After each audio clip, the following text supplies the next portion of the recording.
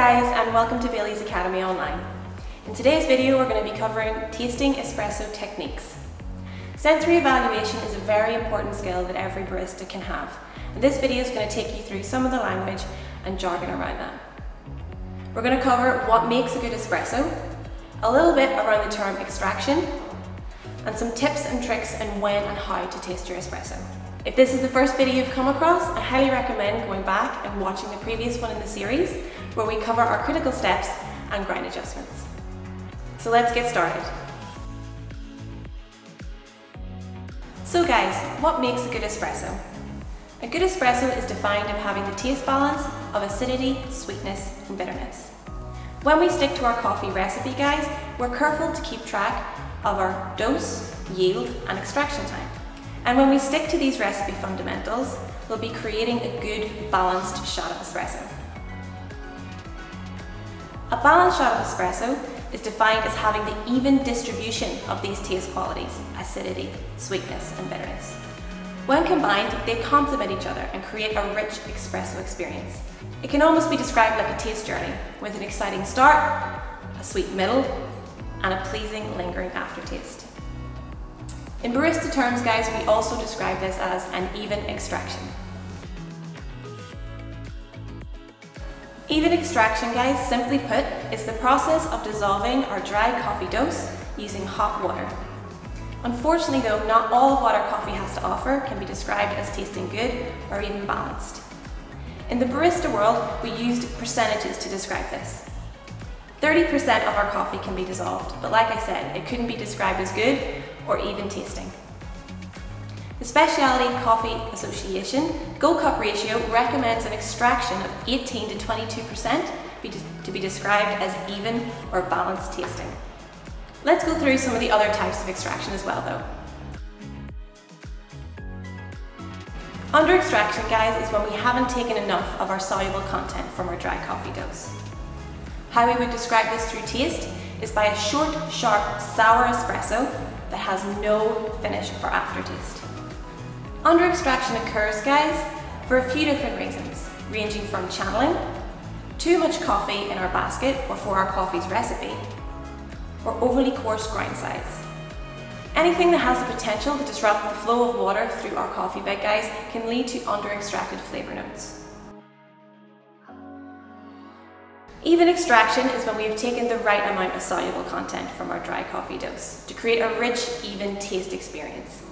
How we would recognize this through taste is through a rich, smooth espresso that has a pleasing acidity in the beginning, a sweet middle, and a pleasing, lingering aftertaste with some bitterness.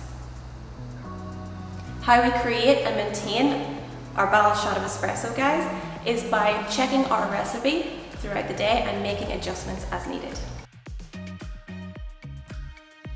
Over-extraction, guys, if you hadn't guessed already, is when we take too much of that soluble content from our dry coffee dose. So we extract our acidity, our sweetness, but we add way too much bitterness on top of that for it to be described as balanced or even tasting.